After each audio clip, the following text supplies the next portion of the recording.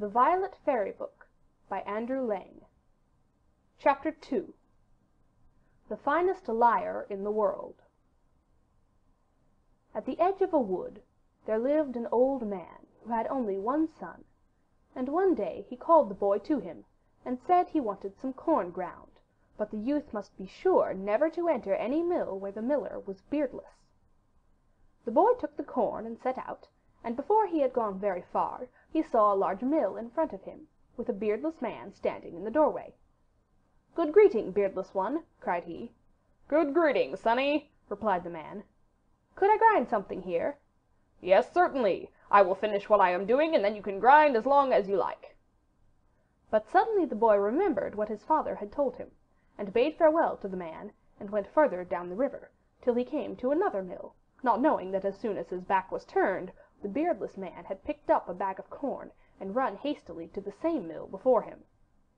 When the boy reached the second mill, and saw a second beardless man sitting there, he did not stop, and walked on till he came to a third mill. But this time also the beardless man had been too clever for him, and had arrived first by another road. When it happened a fourth time, the boy grew cross, and said to himself, "It is no good going on, there seems to be a beardless man in every mill," and he took his sack from his back, and made up his mind to grind his corn where he was. The beardless man finished grinding his own corn, and when he had done, he said to the boy, who was beginning to grind his, "Suppose, sonny, we make a cake of what you have there." Now the boy had been rather uneasy when he recollected his father's words, but he thought to himself, "What is done cannot be undone," and answered, "Very well, so let it be." Then the beardless one got up, threw the flour into the tub, and made a hole in the middle, telling the boy to fetch some water from the river in his 2 hands to mix the cake.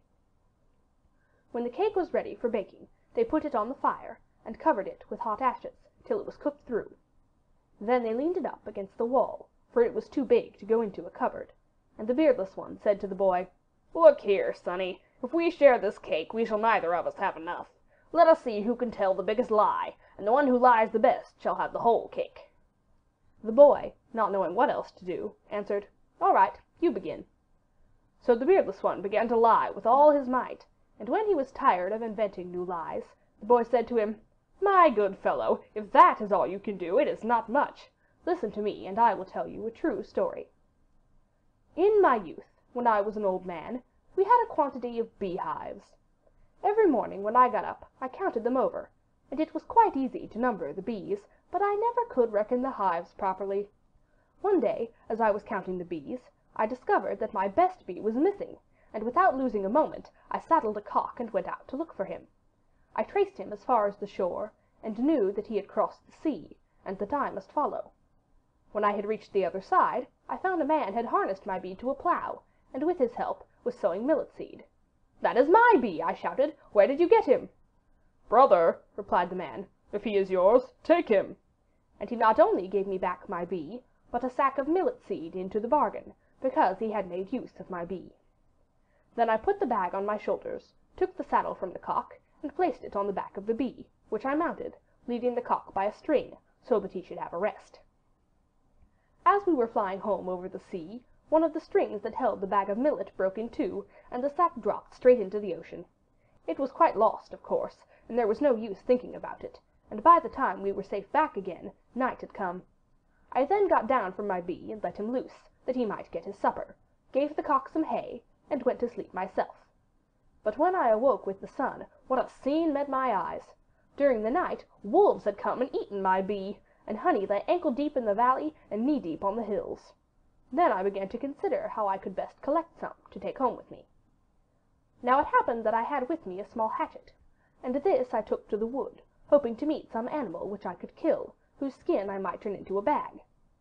As I entered the forest, I saw 2 roe deer hopping on 1 foot, so I slew them with a single blow, and made 3 bags from their skins, all of which I filled with honey and placed on the back of the cock. At length I reached home, where I was told that my father had just been born, and that I must go at once to fetch some holy water to sprinkle him with. As I went, I turned over in my mind if there was no way for me to get back my millet seed, which had dropped into the sea, and when I arrived at the place with the holy water, I saw the seed had fallen on fruitful soil, and was growing before my eyes.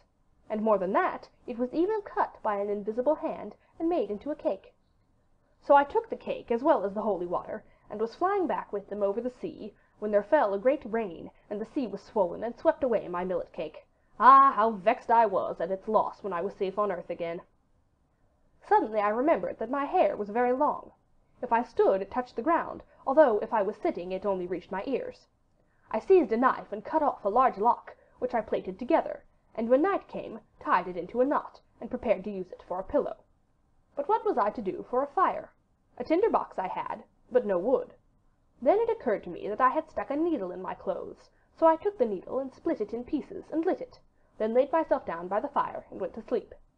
But ill luck still pursued me. While I was sleeping, a spark from the fire lighted on the hair, which was burnt up in a moment. In despair, I threw myself on the ground, and instantly sank in it as far as my waist. I struggled to get out, but only fell in further, so I ran to the house, seized a spade, dug myself out, and took home the holy water. On the way, I noticed that the ripe fields were full of reapers, and suddenly the air became so frightfully hot that the men dropped down in a faint. Then I called to them, "Why don't you bring out your mare, which is as tall as 2 days and as broad as half a day, and make a shade for yourselves?" My father heard what I said, and jumped quickly on the mare, and the reapers worked with a will in the shadow, while I snatched up a wooden pail to bring them some water to drink. When I got to the well, everything was frozen hard, so in order to draw some water, I had to take off my head and break the ice with it. As I drew near them, carrying the water, the reapers all cried out, "Why, what has become of your head?" I put up my hand and discovered that I really had no head, and that I must have left it in the well. I ran back to look for it, but found that meanwhile a fox which was passing by had pulled my head out of the water and was tearing at my brains. I stole cautiously up to him and gave him such a kick that he uttered a loud scream and let fall a parchment, on which was written, "The cake is mine, and the beardless one goes empty-handed."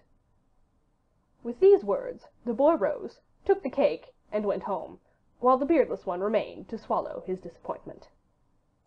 Volksmärchen der Serben. End of chapter 2.